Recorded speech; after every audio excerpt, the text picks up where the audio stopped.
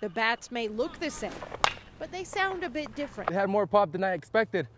This season, all high school teams across Colorado were ordered to replace their old aluminum bats with the newer, safer model. Kids were getting hurt. Kelly Kaiser is the head baseball coach at Westminster High School. Baseball, if it's traveling fast enough, is lethal. He says too many players were getting hit and injured by explosive balls. The ball would come off the bat so fast the pitchers wouldn't have time to react.